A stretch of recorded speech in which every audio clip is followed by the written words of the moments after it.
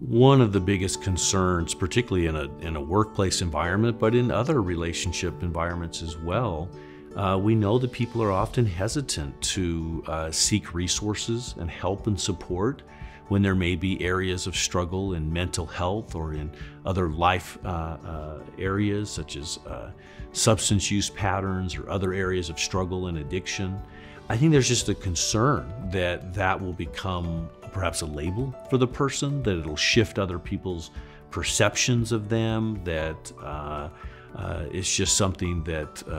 manifest, will be seen as weakness, will be seen as, there's just all sorts of concerns and worries. And so we know that so often people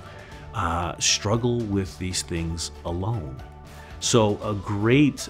step and pattern is to give a way and an opportunity for people to receive help on their terms and to take some of those steps where they feel that they can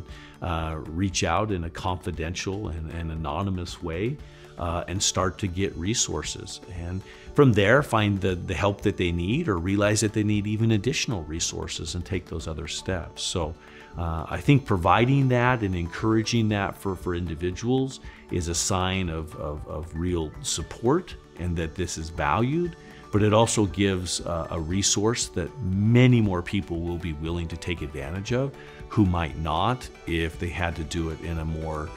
open or disclosing way.